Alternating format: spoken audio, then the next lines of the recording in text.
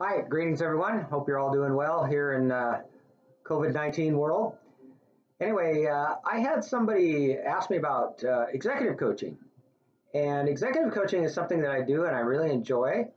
Got a lot of my training on that from Marshall Goldsmith, who is probably the top executive coach in the world. I think kind of semi-retired now, but what a great guy and what a phenomenal mind there for executive coaching. Anyway, a lot of my clients, or most of my clients, are business owners, small business owners, and believe it or not, the executive coaching kind of goes into that as well.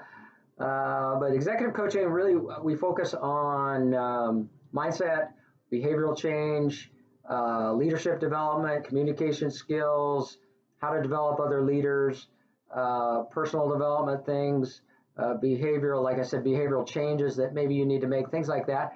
So executive coaching is a little bit different than business coaching in the sense that we're typically not focused on the business much. We're just focused on you as the executive. So if you have an interest in that, something that I really enjoy doing and get a lot of great feedback on, and a lot of people may not be aware of it. So there you go. Now you know, right? Anyway, have a great rest of your week. Take care. Bye-bye.